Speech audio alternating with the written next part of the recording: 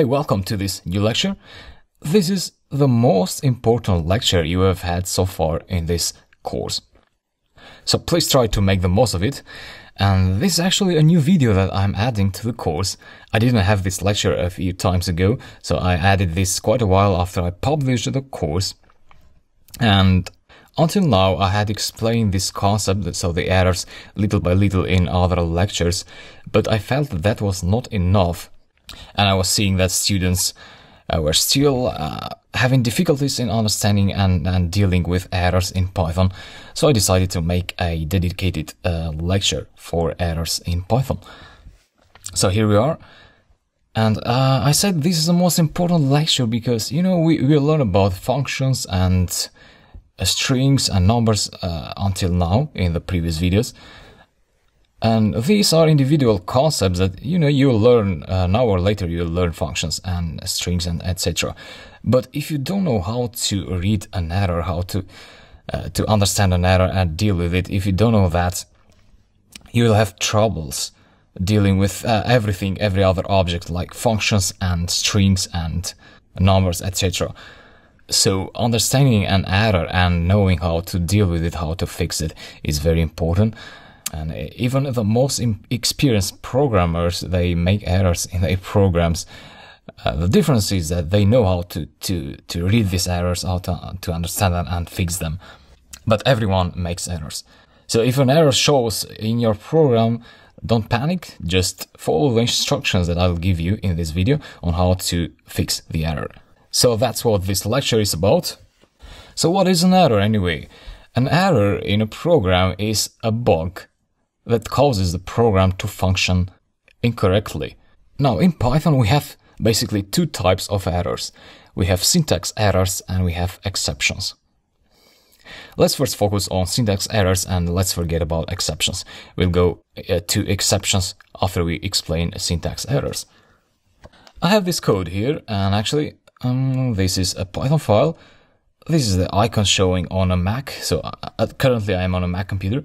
But that doesn't make the slightest difference. No matter where you are, Linux, Windows or Mac, everything is the same. And so, I have a terminal here and let me go ahead and execute this program. This has a few errors, so let me show them.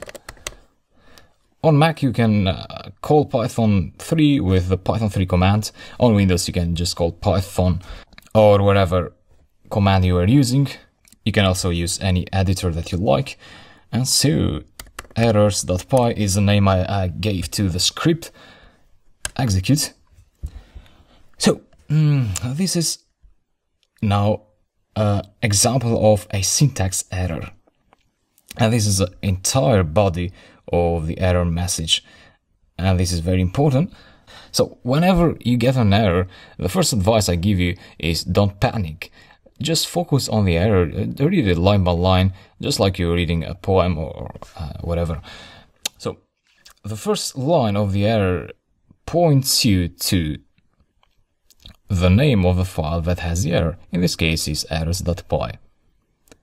Then you have a comma, and after the comma you have the line where the error occurred. So it's line 3. And you can see here that line 3 is this one here. But you also have, for your convenience, Python prints out the line in the terminal. So int 9, here is where the error is. And just after that, you have the type of the error. So it's a syntax error. You also have other types of errors, such as name error, type error, but those are exceptions. And I'll explain later why we call them exceptions. So this is one type of error, a syntax error, and the others are exceptions. So this is a type, and then you have a description after the colon. Sometimes the description is more specific, more detailed. This time is just invalid syntax. So you have to figure out where you did some error, where you missed some syntax of your program. And you also have this arrow here pointing upwards, and the arrow points you either at the token that the error is occurring or at the end of the token. So a token is, you know, this is a token in this case 9. So it can be a number, it can be a string, anything. So at this point, this is pointing at the token, but it could also be like that. 999. Save the script. Execute. In this case, you see that it's pointing you at the end of the token. So around here you have an error now. And I know that int is actually a function. And functions in Python, they need to have brackets. So you need to pass 999 inside brackets, like that. And delete that. Save. And execute again. Alright. You've got another error, but don't panic again. This is my advice always. Instead of read the error, it says file errors.py, the file, line 5. Oh, line 5 this time. So it's not line 3 anymore, which means that line 3 was fixed.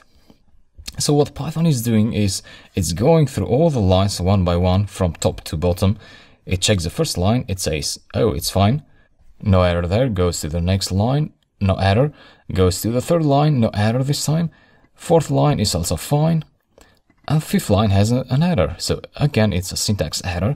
And this one is more specifically described. So missing parentheses in call to print. Note that you'll get this error only if you are on Python 3. If you are on Python 2, this won't be an error because in Python 2, print was a statement and was not a function. So with statements like return or print in Python 2, you didn't have to pass brackets. This syntax would be correct. So again, this arrow here is pointing you at the token. So we just add brackets there. Ctrl S to save the script and execute again. This time we don't get any error, so the script executed fine and printed out the output here. 1, 2, 3. So we had 3 print functions printing out output. This doesn't return any output because we're not printing anything.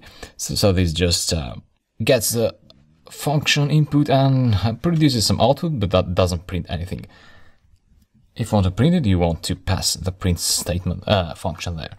There could also be other types of syntax errors, and such as you want to define a list 1, 2, and 3, but instead of closing it with a square bracket, you use a round bracket instead, like that. Save the script and execute. And you see that you got a syntax error, invalid syntax, at line 5, which is this one in here. Again, the arrow points you at the token, so you need to figure out how to fix this round bracket here. And you know that you need to close it with a square bracket, so that should fix the issue. So that's about syntax errors. They are very easy to fix. In the next lecture, I'll explain exceptions. So see you there.